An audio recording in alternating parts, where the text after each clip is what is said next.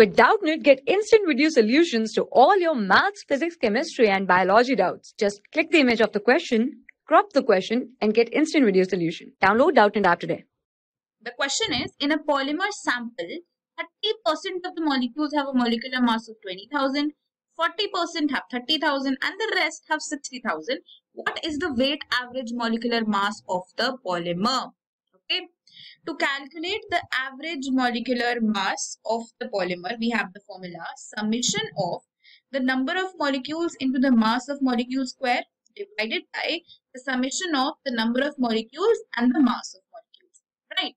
Now, you have, let's assume that you have 100 molecules, out of which 30%, that is 30% means 30 molecules have 20,000 mass, right? 40 molecules have 30,000 mass, right? And if we talk about the remaining will be 30, 40 means 70. So remaining will be 30. So these 30 have 60,000, right? This will have 60,000. This will have 30,000 molecular mass, and this will be having 20,000 molecular mass because we are given in percentage terms. So let us assume that we have 100 molecules. So out of 100, 30% means 30 have 20,000, 40 have 30,000, and 30 have 60,000. This is what we have. So we just have to put the values here in the formula. So we have now 30 molecules have a molecular mass of 20,000, right? Square plus. Then we have 40 molecules having a mass of 30,000 square plus.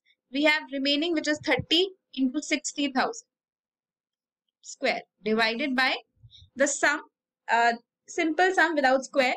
So we will have 30 into 20,000 plus 40 into 30,000 plus 30 into 60,000. Right. So when you will solve this, this will come out to be around 4333.33. This will be the average molecular mass, right? And the closest answer is option number 3. So option number 3 will be the correct answer for the question. For class 6 to 12, IIT JEE and NEET level. Trusted by more than 5 crore students. Download Doubtnut app today.